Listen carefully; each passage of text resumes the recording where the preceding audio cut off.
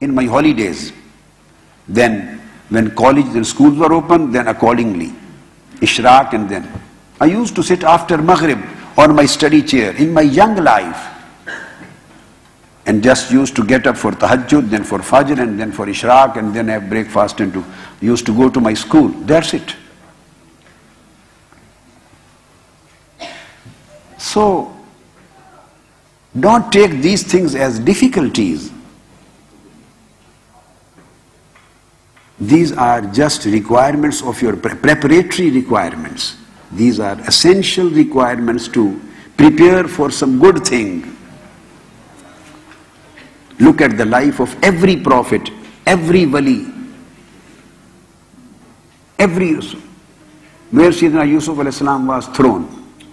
Then he was imprisoned for 9 years, and finally he received the place where he was supposed to go.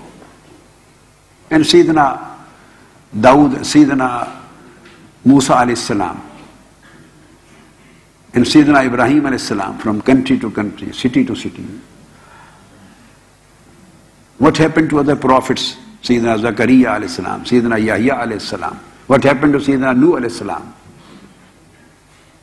So the whole life is full of mihna, riyada and hijrah. And all awliya. Sayyidina Imam Abu Hasan al-Shazili, thrown out from his city, spent life years in the sea, and there he got the revelation, spiritual revelation. Hizbul Bahr. Look at Imam Bayezid al-Bistami, thrown out of his city. Imam Ghazali, given a big verdict against him, and he was put in problems. Imam Ahmad bin Hanbal in prison. Imam Azam Abu Hanifa in prison. They got punishments. They were given the punishment of stripes. Imam Ahmad bin Hanbal. And all great awliya of that time. So try to change your life and try to love difficulties. Try to love inconveniences.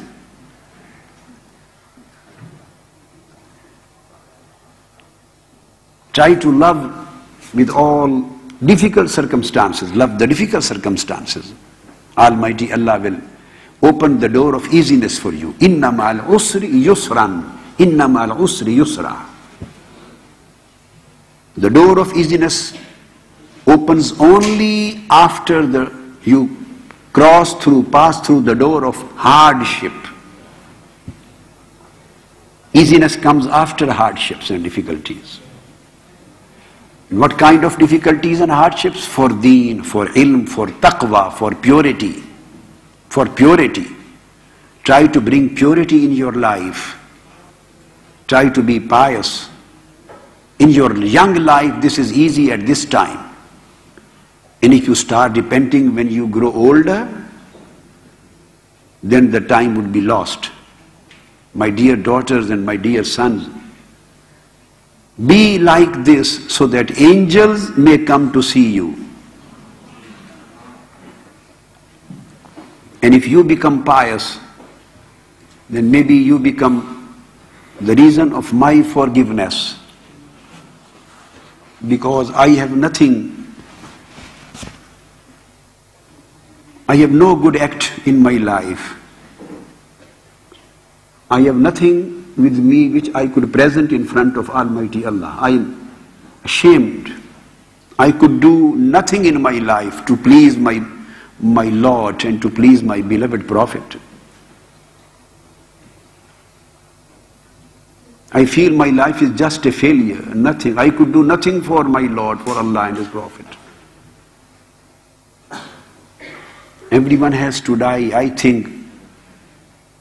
Just do something for yourself and do something for myself. If you become pious and you become people of Jannah, and Almighty Allah is pleased with you, then maybe you see me at that time on the day of resurrection, that angels were taking me to throw me in the hellfire. Maybe any one of you would see at that time that he is the person, he is the man who used to give us lecture on Al-Hidayah. He used to teach us good things. and we became pious because of his request, his teaching, his instruction. Maybe at that time you stand up and you do intercession and request Almighty Allah, "O Lord, if you are sending us to Jannah, please forgive this sinful man, forgive this man. We became good and pious because of his teaching. So maybe because of your intercession and shafa'ah, I will get forgiveness and get rid of hellfire. Otherwise my own life and my own a'mal and my acts, they deserve hellfire. As far as my life and my acts are concerned, I deserve hellfire. Not more than that. Maybe you become intercessors for me,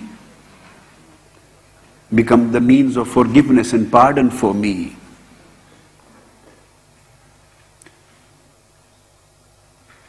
Just coming here, sitting, listening to me, getting the lectures, notes, going back without any practical and real change in life will make me more shameful. I will think as if there is no effect in my preaching, in my words. I couldn't change you. If you don't change, this is not your failure, this is my failure. You are not at fault. If you don't become pious, this is not your fault. I swear by God, this is not your fault.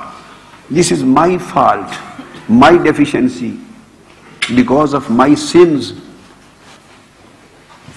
My words don't have any effectivity. That's why you couldn't change yourself.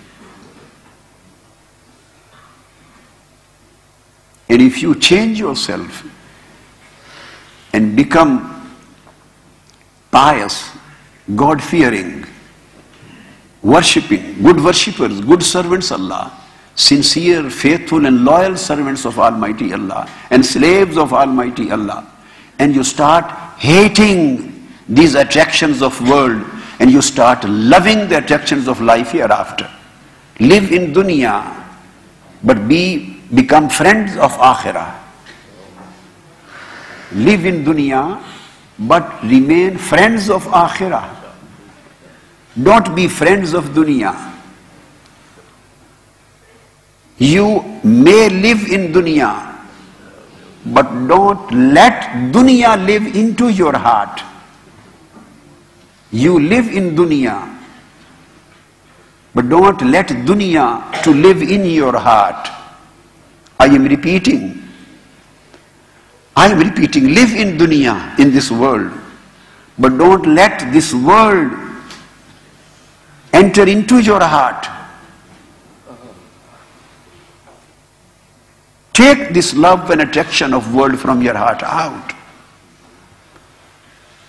Just your bodies should remain in dunya and your soul and spirit should remain in al-mala'ul a'la. Change your priorities, change your attractions, change your likings and dislikings, and become the people of akhirah. Become the people of akhirah. And those, my sons and daughters, who can go further, who can go beyond this, then for them I would recommend,